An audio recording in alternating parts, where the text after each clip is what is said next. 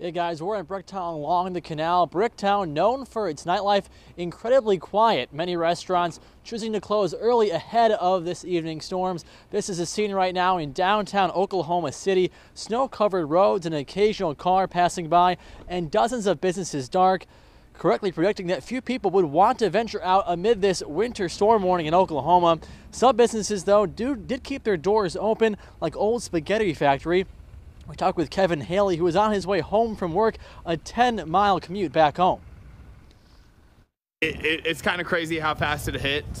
Snow doesn't really scare me that much. I grew up in Colorado, so seeing snow is just another day for me in the winter. And his advice for fellow drivers forced to hit the roads this evening: put your car in low gear and drive slow.